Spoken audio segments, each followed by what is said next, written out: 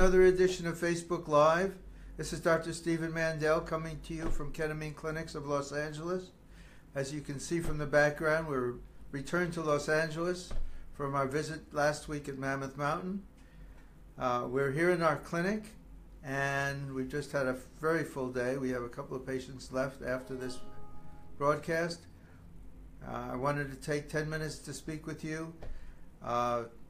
Today, we are honoring the memory of a family member who passed away quite suddenly when she hit a tree at 90 miles an hour. It's one of the things people ask me questions. It's one of the reasons I got involved in this. When I finished college, I went to graduate school in clinical psychology. I had been a psych major. I had a full scholarship for clinical psychology at the University of Cincinnati. And I studied there for 4 years, and I completed all of my work toward my dissertation, including my pilot project, everything but the dissertation itself.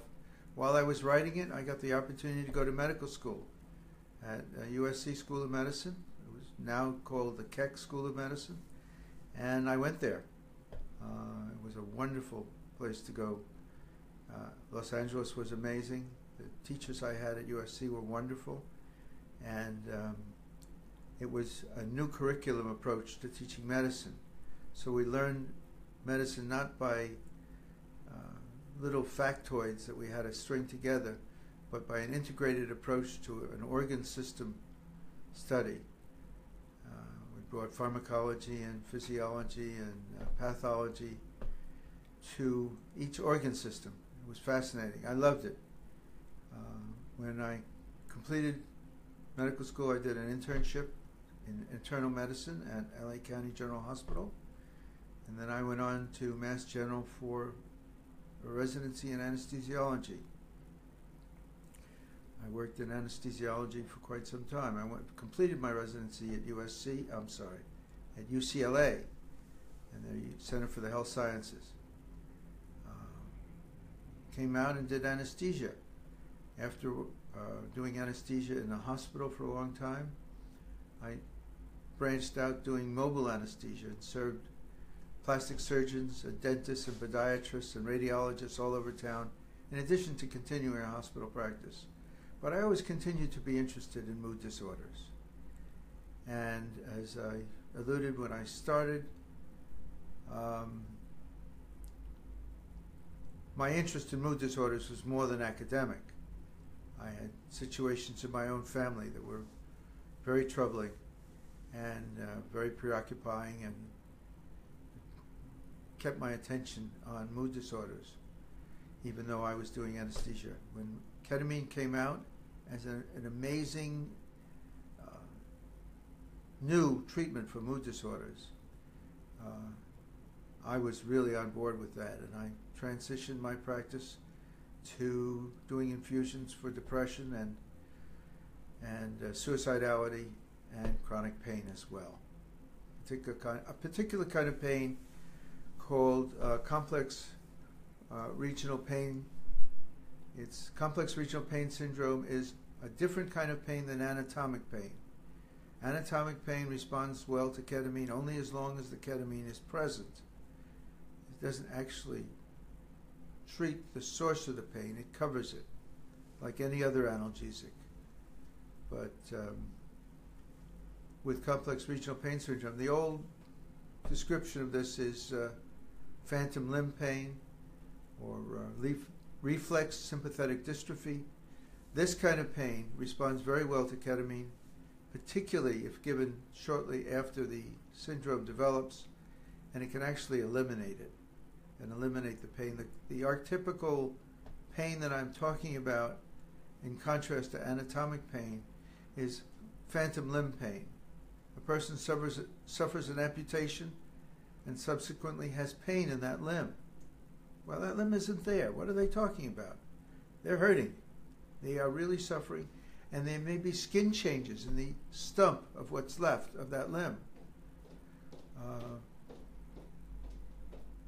This was very perplexing for a long time. We still don't fully understand it. But ketamine helps this syndrome tremendously. It may actually cure it. If not, it helps it a lot. And it seems to do so, so far as we understand, by actually kind of resetting central pain processing, much the way you might in a computer that had just gone wonky on you, you might just reboot it to sort of reset everything to a neutral level. Ketamine appears to do that in the central nervous system for complex regional pain syndrome. For depression, it seems to work by actually causing new growth in the brain. It does this via the AMPA neurohumor and the elaboration of brain-derived neurotropic factor. And that actually causes growth in areas of the brain that we haven't seen this in humans, but in laboratory models, actually causes growth of the brain. New connections are made, and there's actually an increase in bulk in certain areas. This afternoon, I also wanted to talk about people call in or type in about what's wrong with ketamine, what will it do to hurt me? We don't know of any long-term side effects of ketamine. None. Every once in a while you hear about ketamine causing bladder problems. Well, ketamine is associated with bladder problems among those who abuse it. These people are taking literally 20 to 50 times what we give in the clinic. And they're not taking it for a few days or a few weeks. They're taking it for years.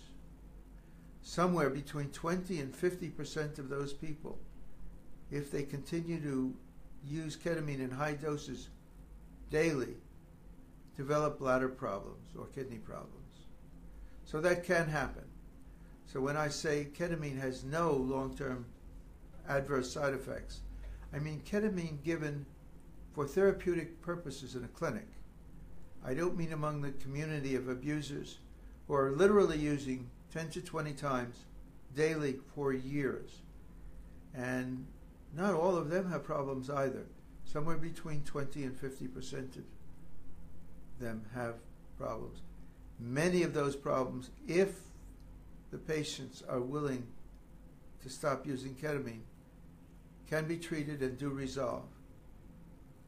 But this is really something brought up by detractors. It has nothing to do with the treatment of ketamine for depression and suicidality.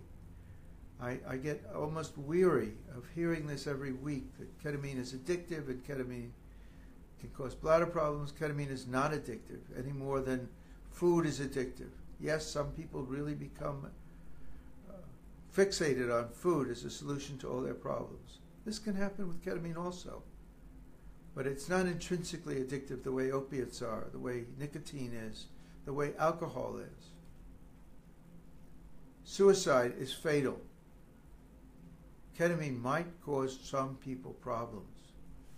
Which would you choose for the people you love?